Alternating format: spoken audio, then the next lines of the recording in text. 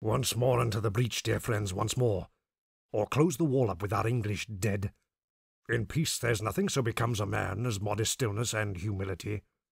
But when the blast of war blows in our ears, then imitate the actions of the tiger. Stiffen the sinews, summon up the blood, disguise fair nature with heart-fevered rage. Then lend the eye a terrible aspect, let pry through the portage of the head like the brass cannon, let the brow o'erwhelm it as faithfully as doth a gollid rock, or hang and jetty its confounded base, swilled with a wild and wasteful ocean. Now set the teeth and stretch the nostrils wide, hold hard the breath, and bend up every spirit to its full height. On, you noblest English, whose blood is fed from fathers of war-proof, fathers that, like so many Alexanders, have in these parts from morn till even fought and sheathed their swords for lack of argument. Dishonour not your mothers.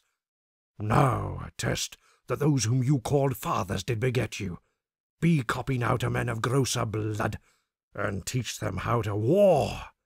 And you, good yeoman, whose limbs were made in England, show us here the mettle of your pasture. Let us swear that you are worth your breeding, which I doubt not, for there is none of you so mean and base that hath not noble lustre in your eyes. I see you stand like greyhounds in the slips, straining upon the start. The game's afoot. Follow your spirit, and upon this charge cry, God for Harry, England, and St. George.